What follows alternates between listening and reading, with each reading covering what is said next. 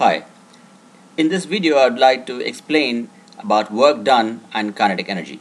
I'll start with the basics: force, motion, then go on to work, and then kinetic energy. So let me get a robot to push a block on a horizontal plane where there is no friction. So the block has got a weight which is acting downwards. It's balanced by the normal reaction acting upwards.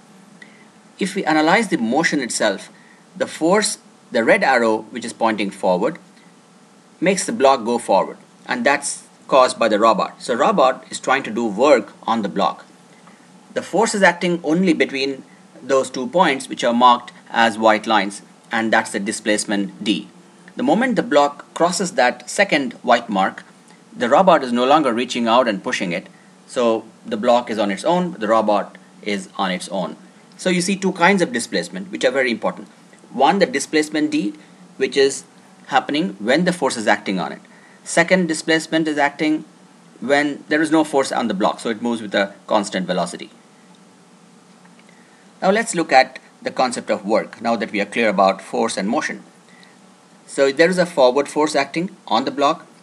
The block moved from the initial red line to the final red line, so it went through a displacement which is in the direction of force. Both force and displacement are in the same direction. Therefore, it's easy to calculate the work done as force into displacement D.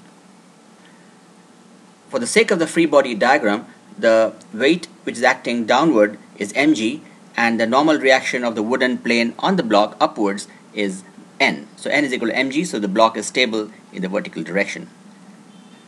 Now coming to the second part of the displacement, as I said, the forward force arrow disappears. So the block is moving by its own inertia. It's moving with a constant velocity because there is no backward frictional force. If there was a frictional force, the block would slowly come to a standstill. So anyway, there's no force acting on the block in the forward backward direction, so the work done by the robot on the block is zero. Now coming to the kinetic energy. So when the block got pushed forward, and you can see all the arrows there, it changed its velocity from an initial velocity, let's say u, to a final velocity, let's say that's v. So its kinetic energy is half mv squared at the final point, and the initial kinetic energy is half mu squared. So certainly there has been a change in its kinetic energy.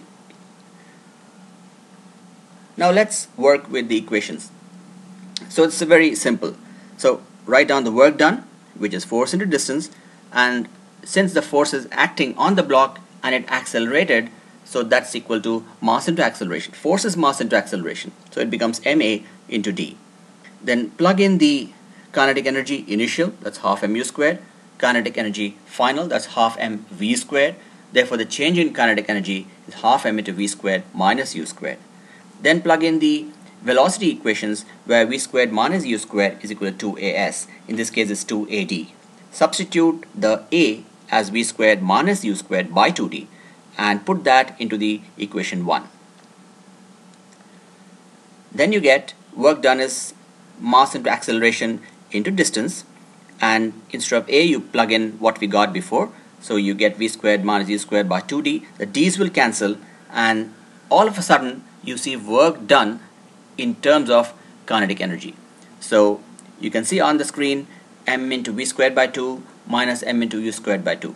That's same as half mv squared minus half mu squared, which is the change in kinetic energy. Kinetic energy final minus kinetic energy initial. Therefore, work done is change in kinetic energy. It looks pretty simple now, and I hope this video was useful for you. Thank you and have a great day.